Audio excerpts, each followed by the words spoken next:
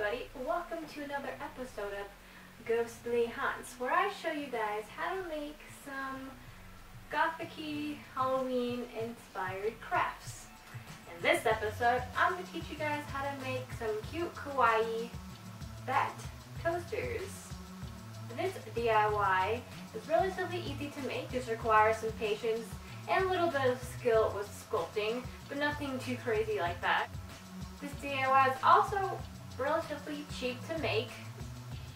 I only made one coaster because I only bought enough materials for one coaster, but obviously this DIY can be as expensive as you make it based off of how much clay you buy and how big you actually make your coaster.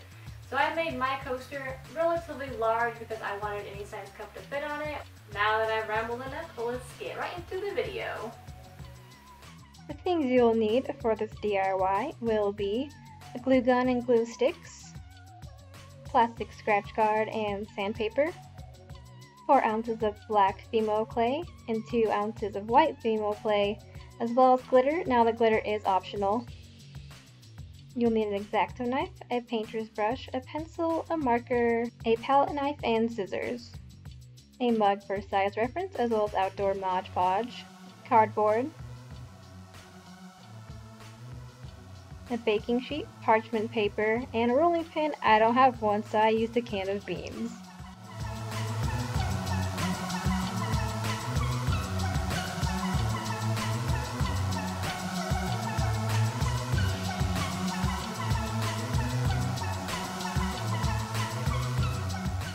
The first step is to make a bat stencil, so we know how to cut out the coasters when we get the clay prepared. So you're going to take the mug that you have for reference and you're going to trace around the perimeter of the lid. Once I'm done tracing around my mug, I'm actually going to keep that circle how it is because I'm going to make that the base for the bat's body. Next, I'm making the bat's feet. I'm just making 2 chubby cat ears. Next, to actually make his ears, I'm making his ears look rather cat-like. Extending about the midpoint of the ear, I'm starting to draw the bat's wings. I'm not exactly sure how to describe bat's wings, but if you watch what I'm doing, hopefully that'll make sense to you. I will also leave a link in the description box below to the reference I used to create my kawaii bat. Once you're happy with your pencil outline, now you're just going to go over it with a marker, just to make it more defined so you can better see it when you start cutting it out with an X-Acto knife.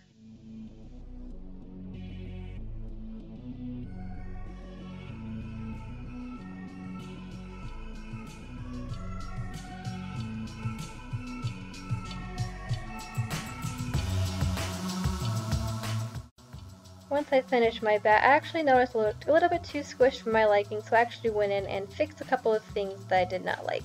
This is definitely why I would recommend going over your pencil sketch with a marker. Now you're going to go in and cut out your bat with your X-Acto knife. I ended up only cutting out half of the bat just to ensure that the final product would be as symmetrical as possible. Just a reminder, you'll need 4 ounces of black clay and 1 ounce of white clay. Now I'm going to lay down some parchment paper and make sure that it doesn't go anywhere. Now you're going to want to use the parchment paper in order to make sure that the clay does not stick because it is really sticky. So I'm just starting with 1 ounce at a time and just kneading that with my fingers and kind of folding it together and trying to knead it as much as possible. It definitely gets easier the more you work with it. I think the warmth of your hands helps to make it softer.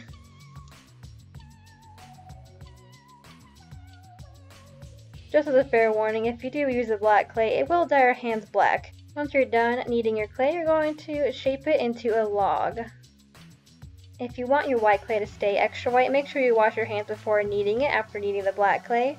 Once you're done kneading the white clay, you're just going to want to stick little spots of it all over the black clay log.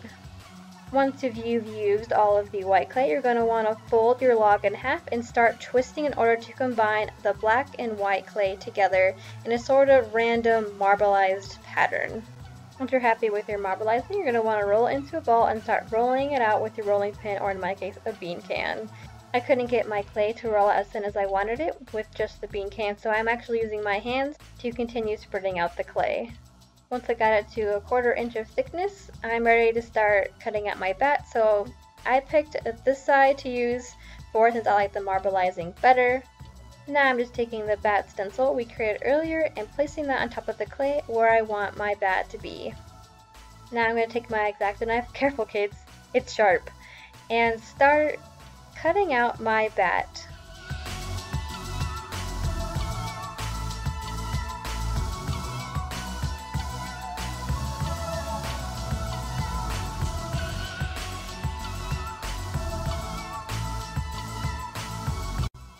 Once you're done cutting out the 1/2 of your bat, you're going to take it and flip it over and make sure it's aligned properly and start cutting out the second half of your bat to make a complete whole bat because no one wants just half a bat.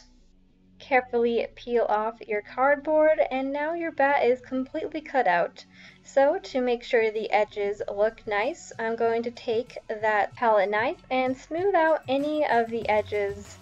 In this step, I would try and smooth out any of the edges as well as the top of the bat as you can, as it is much easier to smooth it out in this step versus going back in with a sandpaper and smoothing it out after the clay is baked.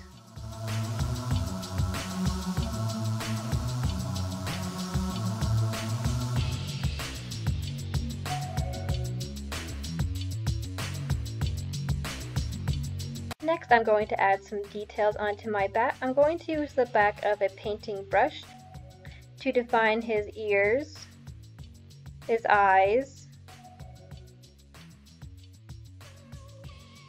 his little mouth and some vampire teeth,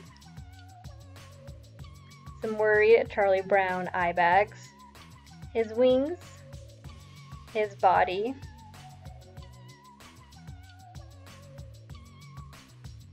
and the rest of his wings.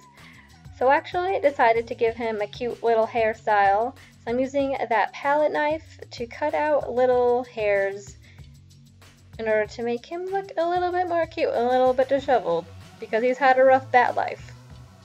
Now I'm just going back in with that paintbrush one more time and just making sure that I like the depth of each of his little characteristics before I go and put him in the oven.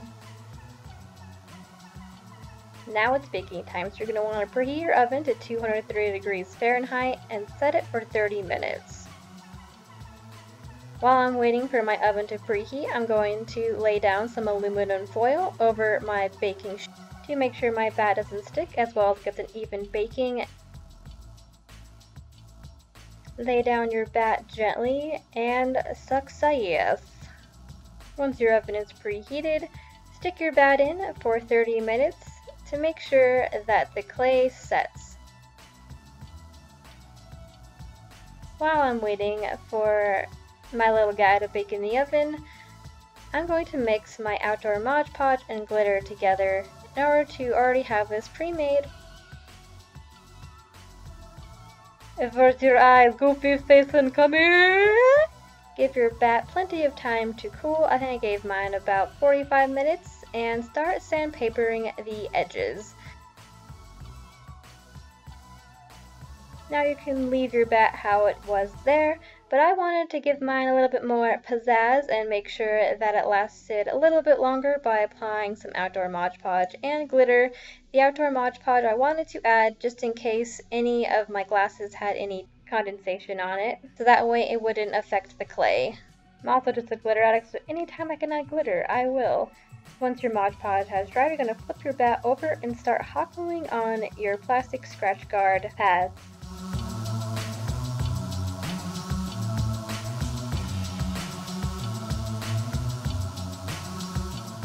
Here's an up-close shot of the glitter, and here is my completed bat. I think he turned out super adorable, and I love how you can see his little wings and ears even when you have the cup sitting on him. Thank you guys so much for watching this DIY. I hope you guys enjoyed making your own Kawaii Bat Coasters. I had a lot of fun making mine. If you guys like this ghostly haunt series, please give this video a like or comment down below what you want to see in the future for any Halloween inspired crafts. Please subscribe to my channel if you have not. It really means the world to me to know that you guys are interested in my channel and the content I put out.